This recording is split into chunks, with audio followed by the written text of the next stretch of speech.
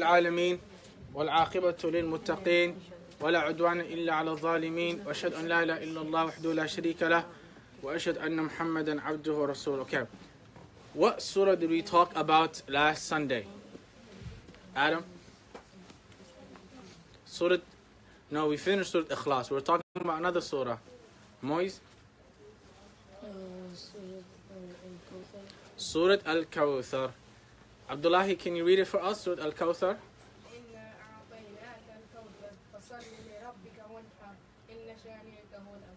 Very good. And what did we mention about the surah so far? Why did it come down? Sabreen? What was the reason behind the revelation of this surah? Because Prophet Muhammad, he lost his son, and then everyone was, I forgot what they were calling him, but they were calling him names, and then Allah was telling him that he granted him Kawthar. Right, so after the death of our Prophet ﷺ's son, the people of Mecca, they started to what? Celebrate that he lost his son, and they started to call him Abtar. Like, you know, Abtar is like the same word that comes from when a cat or a dog lost its what? Lost its tail. So they're saying that the Prophet's not going to have anyone to carry his name when he passes away. And when he dies, he's going to be what? Forgotten. And we know how painful it is, right? For a parent to bury their own child. So Allah from the 7 heavens came down and He gave him this surah. The shortest surah in the Quran, about 10 words, but a very heavy surah. And Allah subhanahu wa ta'ala, He started off by telling the Prophet, they're saying you don't have a son, they're making fun of you.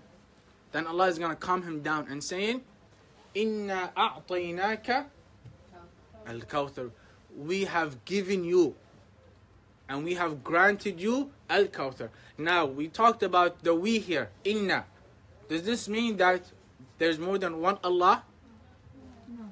Okay, Sumay, can you explain that to us then? Because it says, we have granted you, O Prophet, al-Kawthar. What is this we? For sure, it's the truth, no doubt. Yes, for emphasis, for tawqeed. Verily, indeed. We're strong. Yes. But what about the we part? Respect. Good. For what? For, what did you say, Sumaya? Respect and for? Dignity and honor, right? Is the plural is being used not to show numbers, but to show what? Honor and dignity, right? As the scholars, they say this we is not laysa للتعدد ولكن للتعظيم. It's not to make it plural that there's more than one Allah who's given the Prophet this, but the we is for honor. Just like the Queen in Elizabeth, when she writes something, what does she say? We. She starts off the paper with we, but it's only one person. That's right, but she's saying we to show her, to show out her position and the title that she has. So Allah is saying, we, O Prophet, have given you. Allah is using the past tense, أَعْطَيْنَاكَ. You know the past tense? Allah, what's the wisdom behind this? That Allah is telling the Prophet, we have given you already. But does the Prophet have the Kawthar in this dunya? No, he hasn't gotten the Kawthar, but Allah says in Quran, we already give you. So what does that? What's the wisdom? Good. As if to show that Allah is telling the Prophet is promised and is guaranteed. Right? Like Muhammad, when you tell your manager at work and he tells you, can you do this for me? And you say, yeah, don't worry, it's a done deal. But you didn't even do the project. But you tell him it's a what? Done deal. Why? To show him that what? You're going to do it no matter what. Even if you have to stay up late. Even if you have to, skip lunch and dinner. That you're going to get it done. So Allah is telling our Prophet, He's telling him, no doubt, indeed. Don't have any doubt about this. And then Allah is telling him in the past tense, أَعْطَيْنَاكَ. Giving you, meaning it's already there for you, al-Kawthar. Now, al-Kawthar, this word comes from the word kathir. What does kathir mean?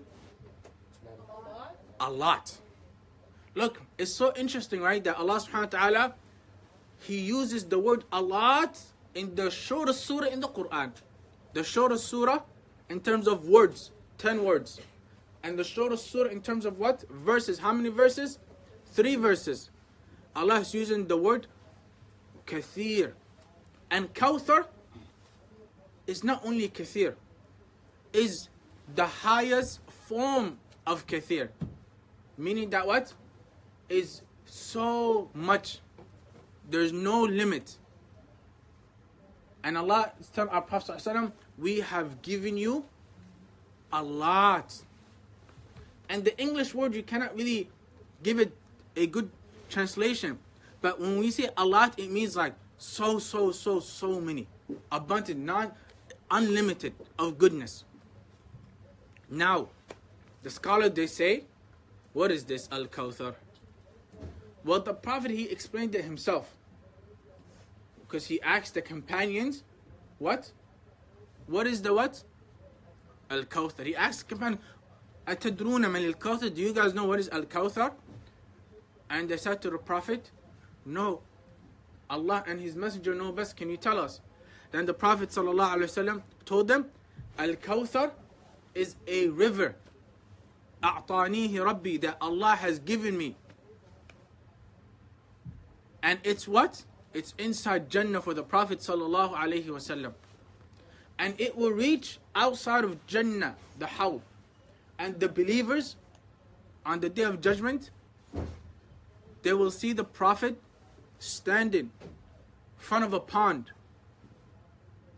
And they will run to the Prophet.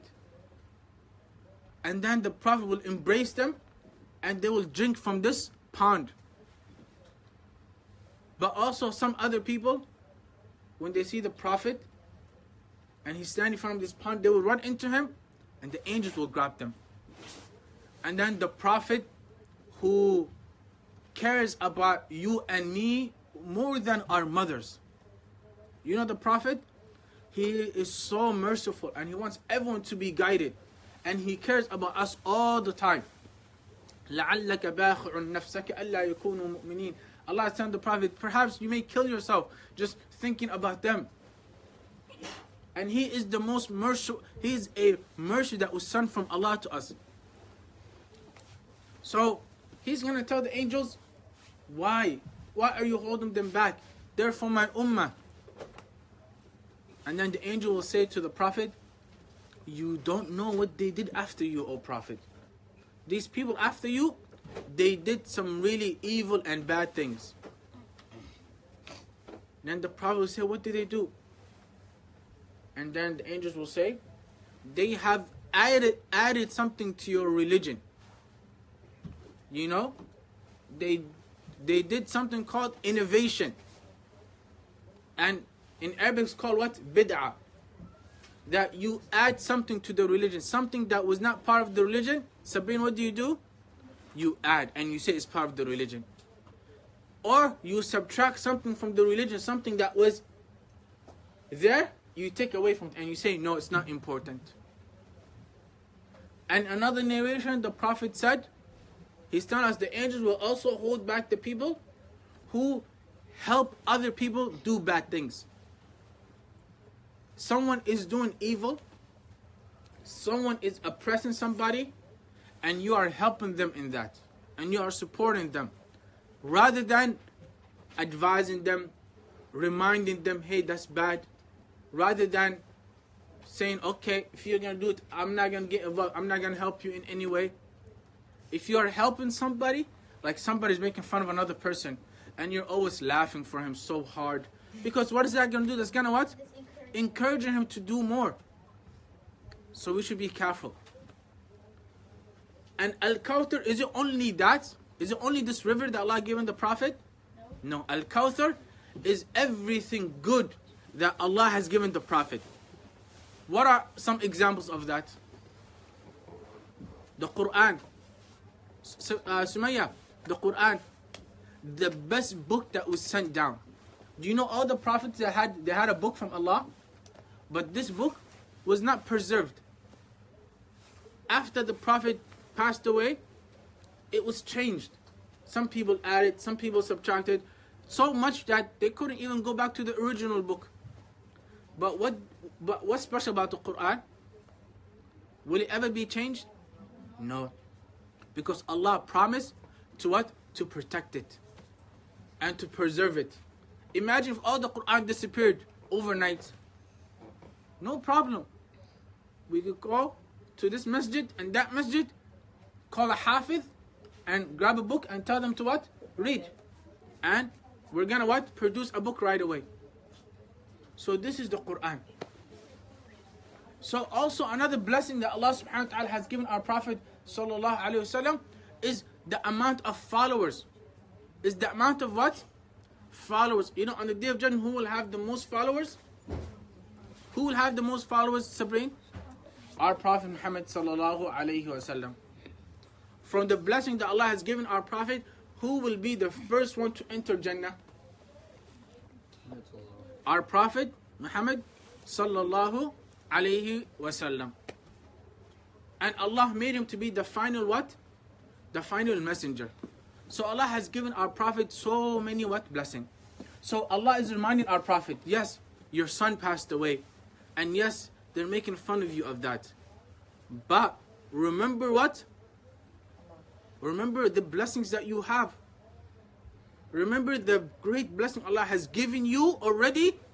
And the blessing that He will give you what? Later on. Then the next ayah says what? Abdullah, what's the next ayah? فَصَلِّ. Now, Sarah, Allah subhanahu wa ta'ala is telling our Prophet, we have given you this great blessing of Al-Kawthar.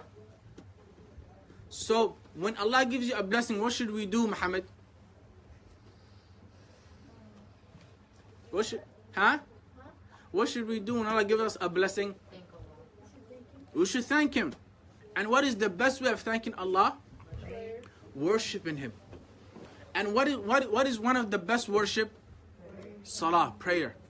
So Allah is telling our Prophet, we have given you this, so be thankful by doing what? By praying. And you know, prayer is the best act that our body can do. Right? Yeah. Why? In it you have, the heart is with Allah. You have khushu'. You are reading the Quran. You are making sujood. Look, the most humbling position. You're putting your face where? On the ground. For who? For Allah subhanahu wa ta'ala. And when you're being thankful, Sabrine, is it enough only to say with your tongue? No. To say, oh, Allah gives you this, a new house, a new car. Should you say, oh, Alhamdulillah, and that's it? No, you should. No, you should do it with action. اعملوا آل داود شكرا. Do for the people of Dawood shukr. Do with action. So you should do with our what? With our action. By praying. By asking Allah subhanahu wa ta'ala to grant us. Okay, what's the benefit of doing this? What's the benefit of when you have a good blessing and you are thankful to Allah? What will come out of this? Allah will what? Will reward you and increase it for you too. And give you more of those blessings. But what if you do the opposite? What if Allah gives you blessings and you don't say thank you even? Make it hard for you. Yes. Then Allah is gonna what? Take this blessing away from you. Or you will not enjoy it as much. Allah says, وَلَئِن شَكَرْتُمْ لَأَزِيدَنَّكُمْ. If you are thankful, I will increase for you. And we learn from the surah, Allah is telling Prophet, we've given you this special treatment. We've given you Kawthar. We have not given anyone else. So because of this, pray. فَصَلِّ. Who should we pray for? فَصَلِّ لِرَبِّكَ. You should pray to your Lord. Not like the other people who pray for other things. Who pray to an idol. Who pray to a grave. Who pray to show off. No, Allah is saying what? Pray to who? To Allah. فَصَلِّ لِرَبِّكَ. And then what should you do? Wanhar. And wanhar is what? You should slaughter. You know when you slaughter something for Allah? Like a camel. Or a cow or a sheep or a goat. Allah is telling our Prophet ﷺ, pray and also wanhar and slaughter for Allah subhanahu wa ta'ala. Now Hamza, look here, we have two acts of worship. Allah is telling our Prophet to pray. And we know prayer is what? Action, right? With your what? body and also with your heart and with your tongue. What about one heart when you slaughter? This is with your money, right? You have to go buy the camel too. So Allah is telling the Prophet ﷺ, be thankful by praying to me, and also be thankful to me by being good to the people. Because when you slaughter, who are you going to give this food to? To the people. So Sumayya, Allah is saying be good to Allah and also be good to the what? The people. You have to be kind to the people. Is it enough, Sabrine, that you're only good to Allah and you're bad to the people? Or is it good that you're only good to the people, bad to Allah? No. You have to do both, right? You have to be equal. You have to take care of Allah rights first, and then you should also what? Be good to them. If they need help, you should help them. If you cannot help them, at least try to call people that you know that may be able to help them. If you cannot do that, at least make dua for them. But you should not what? Harm them. You should not bring any harm to them. And then inshallah, next class we will take the last ayah, inna shani'aka huwal abtar.